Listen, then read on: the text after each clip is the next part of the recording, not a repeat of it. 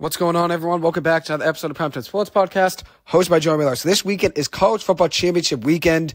A lot of big games, a lot of big conference championship games. I'm going to preview each one of them and give you my thoughts on the bigger games. So we'll start off with the Pac-12 Championship, which is tonight. Number 5, Oregon at number 3, Washington. It'll be played in Nevada, so there's really no home team here. But regardless, Washington is the higher-ranked team at number 3. Michael Penix versus Bo Nix, two great quarterbacks going at it.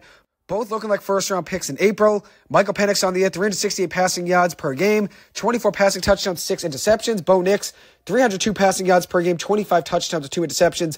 Both miraculous quarterbacks who've had a great season. Washington beat Oregon early this season, even though Oregon made a lot of mistakes in that one. They missed a field goal at the end that could have given them a chance to win.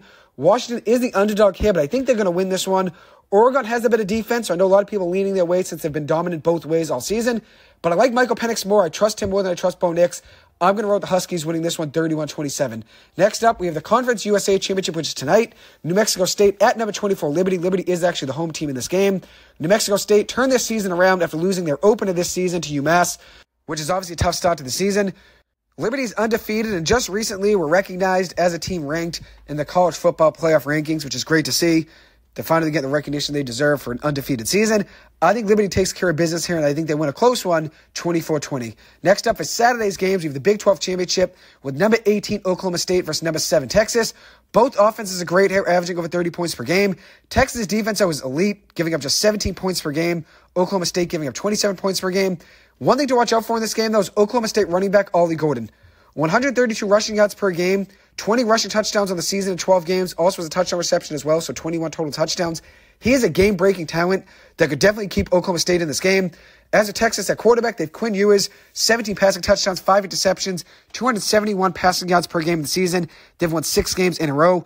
I think Oklahoma State's going to stay close in this game, but I think Texas ends up winning this one 30-24. But I think they could be an upset pick here. I think Oklahoma State is going to be right there in this one. I wouldn't be surprised if they were to win this game. Nobody's giving them a shot, but their offense is great. And if you look at Ollie Gordon, he's a game-breaking talent. Next up for the MAC championship game, we have Miami, Ohio versus Toledo. Toledo is 11-1, Miami, Ohio at 10-2.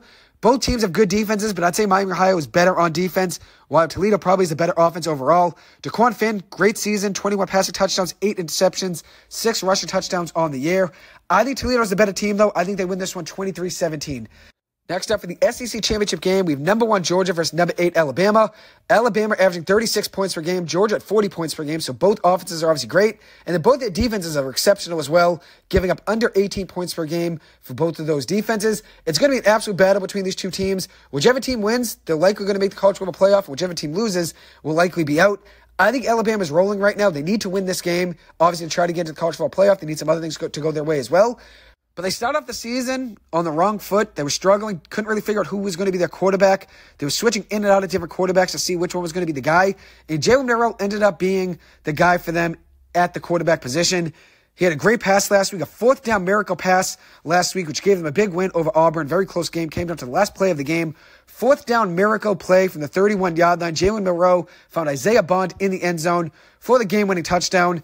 And it was quite a play from the young quarterback. Finding his footing over the last 6 games or so has been huge for the progression of this Alabama team. It's given them a shot for the college football playoff, which at the beginning of the season, no one really saw this team being able to turn things around. 4th down and goal, though, was the most beautiful play in the game of football for plays like that. From Jalen Milroe finding Isaiah Bond, that play like that is why the game of football is so beautiful. Their college football playoff chances are in the hands of Milroe. 4th and goal on the 31-yard line, and he comes up with a strike, which I don't know why Auburn only rushed 2 pass rushes. That gave Milroe all day to throw. It's a big reason he was able to find Bond. It's really impossible for any defensive back to cover a guy for 10, 11, 12 seconds in the end zone.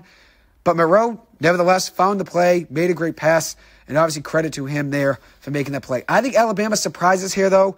I really haven't been a big fan of Georgia all year long. Even though they're dominant, they always find ways to win. They always find ways to beat teams whenever you doubt them, and they always make a statement whenever you do so.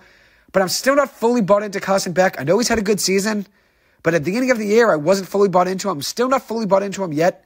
Probably need another big game or so against a team like Alabama to fully buy in on him. But I think Alabama's a better team here. I really do. I think they surprise here, and I think they win this one 34-30. Next up for the ACC Championship game, we have number 14 Louisville versus number 4 Florida State. Louisville has a slight advantage here, I'd say, considering Jordan Travis is done for the year, so it's a big loss for Florida State at quarterback. And Florida State also has all the pressure on them in this game, considering they need this win to stay in the college football playoff talks, which I think they may even be out even if they win this game, because the committee probably doesn't want to see a backup quarterback. Even though it's unfair to a team that's undefeated, they should probably get in just for the undefeated record. They still may not get in because nobody probably wants to see a backup quarterback in the college football playoff. But it's up to the committee at the end of the day. Florida State's quarterback for tomorrow's game is probably going to be Tate Rodemaker, but he is a game-time decision. So it could be third-string quarterback Brock Glenn getting the start for them, which would be crazy to see. And they're probably going to ask a lot from Trey Benson, their running back, to lead that offense. They need a quarterback to get the ball to Keon Coleman, one of the best wide receivers and one of the best talents in the country. He's an absolute stud. But at the end of the day, you need a quarterback to get him the ball. I think Jack Plummer in Louisville is going to win this one 27-23. And lastly, the last college football championship game I'm going to talk about is the Big Ten championship game between number 16 Iowa and number 2 Michigan. Iowa's defense is just as good as Michigan's, but the Hawkeyes' inability to score the ball is a big issue here. Their offense is definitely a worry for me in this game. Michigan's coming off a big win last week over Ohio State, which solidified their college football playoff chances. If they could just win this game against Iowa, they're going to be in for sure.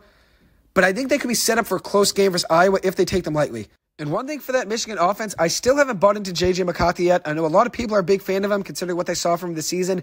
I'm not sold on him yet. I still don't really believe in him fully yet. And that's why I'd worry about drafting him in the NFL draft. I think he's going to still be a first-round pick considering how good he's been this season.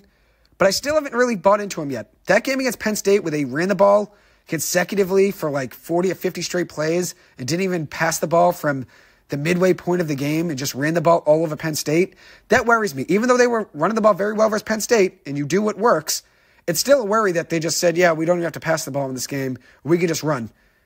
Is that something that they worried about? Maybe they worried about J.J. McCarthy throwing the ball? I'm not really too sure. They won the game regardless, but I'm still not fully bought into J.J. McCarthy yet. I'm not. As to Michigan's defense, great to see Everett, Massachusetts native Mike Sainristil still absolutely balling for them this season. He's going to be an NFL draft pick in April for sure. He's been one of the best players overall this season. I think Iowa's going to be in this game, but I think Michigan wins this one overall 27-13. So now to close out the episode, I'm going to talk about some college hockey games for this weekend. Number 1 Boston College is hosting Northeastern tonight. BC is the number 1 team in the country. They had wins over Denver, 2 versus Michigan State, and a win over Quinnipiac, all within their first 6 games of the season. They start off the season harder than any team in the country. They are 11-2-1 overall this year. Gabe Perreault has been great. 3 goals, 17 assists, 20 points. Will Smith, another freshman, 6 goals, 13 assists, and 19 points. Riley Leonard, another freshman, 9 goals, 7 assists, 16 points overall. Cutter Gauthier, 12 goals, 6 assists, 18 points for the sophomore. All 4 of those guys were first-round picks in the NHL draft over the last 2 years. Gauthier was 2 years ago, and then Perreault, Smith, and Leonard were all drafted in the first round in this past NHL draft. Their goalie is freshman Jacob Fowler, who's been great as well. 1.97 goals against him per game and a .931 save percentage. As for Northeastern, they had 3-7-1 overall, 0-7-2 in the Hockey East. Never could have seen this bad of a start from this team, even though I knew they'd struggle this season, and I knew they wouldn't be the team they were for the last 4 seasons just about. I didn't see them struggling this much to begin the season. I thought they'd be a 500 team just about all season long, but seeing them at 0-7-2 in the Hockey East is definitely a worry. But they're a young team with a lot of key pieces leaving over the last year, and they've also dealt with a lot of injuries this season. They're coming off a 9-2 win over a weak RPI team this past Sunday. It was 4-0 within the first 15 minutes of the game. Cam Lund, they need more from. 3 goals, 7 assists, 10 points on the season. Justin Rutskovian, 3 goals, 5 assists, 8 points. He's battled injuries at the start of the season, but definitely still one of the best talents in all of college hockey. Northeastern's goalie is Cameron Whitehead, 2.7 goals against and an .898 save percentage. He has struggled to begin the season, but he is a young goalie. They don't have Devin Levi anymore, no Jaden Struble, no Aidan McDonough, no Sam Colangelo, no Jack Hughes, no Riley Hughes, no Yakov Novak. All a big difference seeing all of those guys go within the last year, and then obviously Jordan Harris a couple years ago. But if Northeastern can find a way to split this series this weekend, that would be huge, and I think they're capable of it. Northeastern still has the talent, and they're definitely better than their record shows. They're still probably not going to be a top 3 to 4 team in the Hockey East this season, but I still think they're a probably 5th or 6th team in the Hockey East. Talent-wise, I think that's where they stand. I still think they're a middle-of-the-pack Hockey East team. I don't think they're really at the bottom like they are right now. I think they're better than that, even though the record does show 0-7-2, and a lot of people say you are what your record shows. They did battle a lot of injuries to begin the season. I think they're going to find their footing at some point. I still think they'll probably be 6th, 7th, or 8th probably in the Hockey East. I don't see them as the 11th team in the Hockey East, though. I really don't. I think Northeastern wins tonight at BC 4-3, and then I think they lose tomorrow night at Matthews Arena 5-2. Also in the Hockey East tonight, we have UMaine hosting UNH. That's a big showdown. Maine is number 11 in the country. UNH is number 15. both of those in the NCAA rankings from this past week. But those two teams are two under-the-radar squads in the Hockey East that started the year very hot. I liked what I've seen from both of them. UNH last season, even though they didn't really have a great record last year, they fought in a lot of games, and I saw some talent there. They were a young team last year and brought a lot of talent back this season, and that's why you see guys like Siler Clerk and the rest of their team really stepping up. Siler Clerk's been a stud for them, 7 goals, 7 assists, and 14 points. Jacob Helston, their goalie, 4 wins on the year, 1.3 goals against average with a .937 save percentage, the best goalie in college hockey to begin the season. And then as for Maine, their goalie is one of the best goalies in all the Hockey East, but he really hasn't started the year very hot. An .893 save percentage and a .251 goals against average. Wait for him to heat up. This Maine team is going to be even better when he gets back on track. I think this is going to be an exciting battle, but I think UNH wins tonight's game 4-3. But two teams I like a lot. I'm going to be rooting for a good game here, and that's what I think is going to happen. I think it's going to be an exciting game down to the wire, but I think the Wildcats are the better team. I think they win this one 4-3. They've played with the chip on their shoulder all season long, have had wins against BU, Quinnipiac, and Northeastern already on the season. Northeastern's a team that's given UNH a lot of trouble over the last couple of years, but obviously now it's flipped. UNH is not a team that you can just stomp on in the Hockey East anymore. They're not. They're better than that. One of the best goalies in all college hockey in Helston, probably the best goalie in college hockey right now, I'd say. And then Siler Clerk, who's an absolute stud and showed a lot of talent last season, and obviously the numbers are showing that this year as well. I think it's going to be a good game. I think UNH wins this one, though, 4-3. Anyways, we'll conclude this episode. Thank you guys so much for taking the time to listen to this. As always, I appreciate it. I hope you guys have a good one, and I'll see you guys in the next episode. Have a great weekend and take care. Thank you.